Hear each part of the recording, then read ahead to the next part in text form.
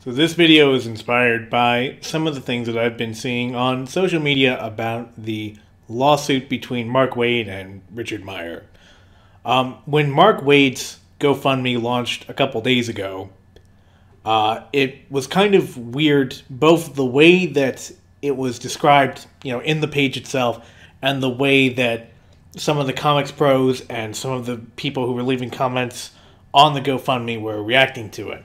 They were reacting to it as if this was some kind of blow against Comicsgate, that somehow by setting up this GoFundMe they're going to be fighting racism and bigotry. And in fact, that's how Mark Waid himself, or at least the person that set up the GoFundMe, made it seem, which was that this was Mark Waid standing up against bigotry, and that he was that this GoFundMe was going to be an important step in that process.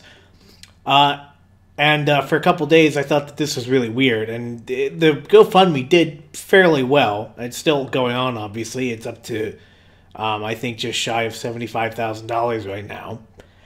And then, after a few days of SJWs on Twitter talking about how amazingly Mark Waid's GoFundMe was doing, Ethan Van Sciver set up a GoFundMe for Richard MEYER / Diversity in Comics' legal fees. And that one has garnered over $100,000 in just over a day, which is pretty astonishing. And once again, people are kind of looking at it the same way, that this is Comicsgate making a stand, that this is Richard MEYER standing up for not just himself, but for everyone, that this is, once again, that this is kind of a culture war type of thing. And there are a lot of people that seem to be looking at this case as if it's going to give some kind of official victory to one side or the other of this Comicsgate scandal culture war thing. And that's, I think that's pretty short-sighted, and I think that that's ultimately the sort of thing that's going to lead to disappointment. I'm certainly not a lawyer. I'm certainly not an expert in the law, but there was a time when I thought I was going to be a lawyer, and then I realized I didn't want to go to college, so I went to the military. So I kind of learned a little, I sort of read a lot about law and about constitutional law and how the courts think. And Diversity in Comics has even mentioned this before, that for the most part, courts tend to stick to very, very narrow, legalistic details. And within those details, there can be a lot of variables, and there usually are, especially when it comes to civil tort cases like this. But so it's not that this case is going to be over quickly. It might be, but there's no guarantee, because there's a lot to look at. There's a lot of evidence that has to come forward. There's a lot of discovery that has to be done. There's a lot of things that has to be done. This is likely going to take at least a couple years to get fully resolved, and that's assuming that the losing party doesn't appeal it. So the main point is that the court is just simply not going to care about Comicsgate. They're not going to care about this culture war thing. They're going to think it's kind of dumb and and not worth their time. I'm sure that they will look at some of the evidence that came about as a result of this, but mostly they're going to be focused on the very narrow question of, did comic book writer Mark Waid use his influence within the industry to interfere with a legitimate business relationship between Richard MEYER and Antarctic Press? And that's really the only question they're going to be looking at. And I don't know if Waid is going to countersue at all. I don't really know what he could countersue for, but like I said, I'm no expert. I don't really even know the first thing about tort law. So I don't know what they're going to be looking at, and I don't know how this is all going to go. Just from what I have heard and from what I understand, I think that Diversity in Comics is in the right in suing him, that this does fall under some kind of civil case. Nick Rikesha, a lawyer on YouTube, has gone on at some length about what exactly tortious interference is and how it interferes with long-standing antitrust laws. And he also talks about, interestingly, how businesses and various people in various industries often get away with things that they really legally shouldn't, and the only reason they do is because either the affected party just doesn't want to take the time to sue them, because it does cost money and it does take time, or the court just gives the offending party the benefit of the doubt when they really shouldn't. And it talked more about monopolies and things like that more so than the tortious interference element of it.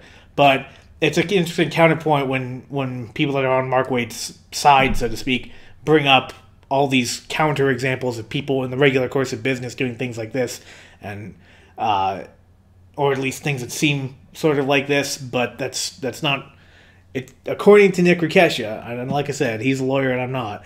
According to him, even if these things do happen regularly, that doesn't make it right. So him suing Waid does seem to be correct. Not only that, I have been watching Diversity in Comics for a long time, for about a 6-month stretch. He was my favorite YouTuber. I watched every single video he did. Nowadays, I don't watch too many Comicsgate videos in general. So I got to know how he thinks pretty well. And as pissed off as he was with the Antarctic press situation, and as angry as he was with it, I don't think he would genuinely pursue a case unless he felt he had a good one. And that would be after he talked to multiple lawyers and had talked with multiple people, not just Nick Rikesha. So I don't think that MEYER would go ahead with something like this unless he thought that he had a legitimately good chance of winning it. That doesn't mean he will win it, but I think that adds to the credence of it. From what I know of DNC, he cares about the money first and foremost.